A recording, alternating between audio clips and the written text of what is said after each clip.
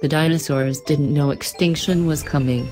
They carried on romping and stomping as the sky turned to fire and that meteor took out much of Mexico. In a similar vein, we doubt anyone at Aston Martin has been brave enough to tell the venerable Vanquish that it's living at the far end of an overdraft of borrowed time. This is a car that sits on an architecture that already has been replaced and which is still powered by the gloriously anachronistic naturally aspirated V12 that Aston has been using for nearly 2 decades. But while the new, turbocharged DB11 is an empirically better car by almost any metric you choose to employ, it can't match the exclusivity of Aston's range stopper. Buyers who opt for the Vanquish will have to find an extra $80,000 to get a car with less equipment and less power than its supposedly junior sister DB11, which costs only $214,820. But they will find themselves at the pinnacle of Mount Aston. It's impossible not to see the continued appeal of this grandest of grand tours, a car that makes the Bentley Continental GT look like something bought at Sears. Now, the Vanquish has been given a final freshening in the deployment of the S badges that Aston reserves for its ultimate incarnations.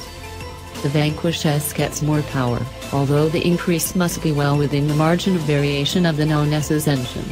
A fractionally freer-flowing intake system aims to sharpen top end in the 5.9-liter V12 and takes the output rating up 12 horsepower to 580 horsepower.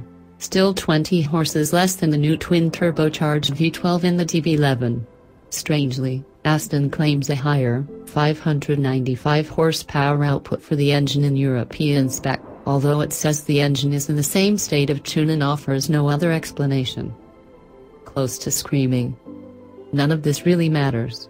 The Vanquish continues to have a naturally aspirated Aston Martin the 5th-12 that is one of the finest engines in the world. It's special from the moment it fires into noisy life with a leonine snarl. Most automakers who still produce V12s tune them to sound soft and creamy, but the Vanquish S's engine is loud and often angry. Its character shifts with both revs and load, sometimes yowling and sometimes, when closing in on its 7,000 revolution per minute limiter, close to screaming.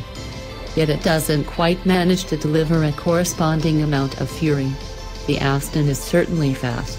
The company claims a 201 mph top speed and a 3.5 second 0 to 62 mph time, 0.3 second brisker than the stated acceleration time for the non-S Vanquish. The last standard Vanquish we tested sprinted to 60 mph in 3.6 seconds.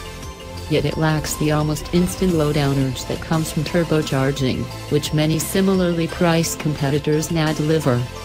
The big engine pulls cleanly at low RPM, but it needs to be worked hard to truly deliver, and Aston claims that power peaks right at the 7,000 revolution per minute red line, 350 revolutions per minute higher than in the standard Vanquish.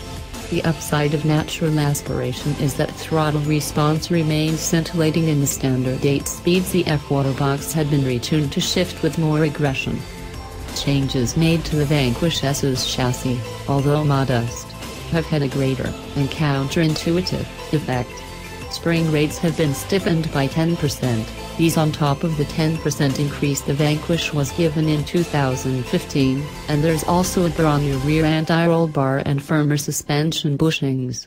Yet expectations that this toughening will increase the hardness of the Aston's core seem off the mark. It actually feels noticeably more compliant than before, riding out bumps and rougher road surfaces with impressive disdain. We're told the broadened bandwidth should be mostly credited to a smarter algorithm controlling the Bilstein adaptive dampers, allowing them to react more quickly. Still big but nimbler. The Vanquish S still feels big, but it can be hustled at an impressive pace thanks to high grip levels and accurate steering responses, which have also benefited from the suspension sharpening. The steering has gained some weight over the non-S Vanquish, although with no loss in feel. We're still not keen on the squared-off steering wheel, though. What's wrong with round? Driving on cold and greasy English roads revealed another advantage of the engine's relative lack of low-down torque. The Vanquish manages to find impressive traction where turbo rivals would be battling their traction control systems. Aerodynamic modifications have also reduced front-end lift at speed, Aston says this falls from 146 pounds to 41 traveling at 150 miles per hour. We had no chance to confirm this. Inside, the hand-finished cabin continues pretty much as before, with beautiful materials and elegant design mostly distracting occupants from the reality that there really isn't very much to play with. Aston's HVH architecture means that plenty of the stuff you'd find on a mainstream car costing a tenth of the sticker on a Vanquish S just isn't there. There's no adaptive cruise, blind spot monitoring, or automated emergency braking. Would James Bond care?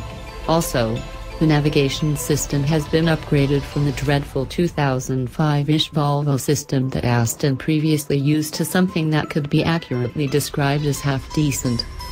Trying to quantify the Vanquish S by rational criteria is an exercise doomed to failure.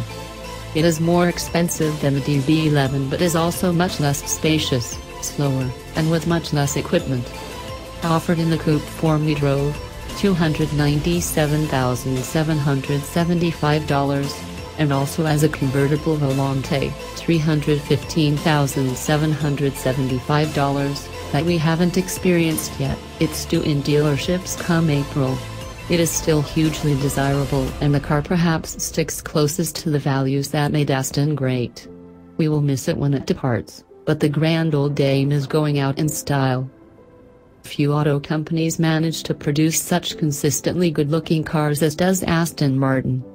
Barring the strange decision that was the Signet, a Scion IQ minicar with an Aston grille, it is becoming increasingly hard to remember the last time the British sports car specialist turned out something that wasn't either handsome or gorgeous. It's a streak that the new Vantage, set to go on sale early next year, definitely isn't going to break. Mechanically, little about the new car will surprise anyone familiar with its predecessor, although there have been some notable changes, chief among them the arrival of a new, Mercedes-AMG-sourced, twin-turbocharged V8. But the design and mission both follow the same path as its long-lived predecessor, a car that managed to look remarkably fresh even at the end of its 12-year lifespan. This Vantage will continue as Aston's entry-level model, being both smaller than the DB11 coupe and pitched more as a sports car than a Grand Tourer. But the Vantage has been designed to deliver more than just straight-line speed, being the first Aston Martin to get a new electronically controlled locking differential that is touted as being much faster acting than a conventional mechanical limited-slip diff. Torque vectoring also will be standard. While we'll have to wait to confirm it, Aston promises that the Vantage will feel more responsive than the already keen DB11 V8. The Vantage offers potential Aston Martin buyers big savings over the DB11, with the $153,081 base price undercutting the DB11 V8 by just under $50,000, more than enough to buy something nice with more seats if you need such a car, too. Of course, there will be many ways to inflate that figure. Factory options include a tech pack that adds blind spot monitoring, an active park assist system, power adjustment for the steering column, and blast switch gear. The comfort pack will bring 16-way seat adjustment and seat heaters. Then there are the nearly unlimited paint and trim options available via special order. Customer deliveries of the new Vantage will begin next spring.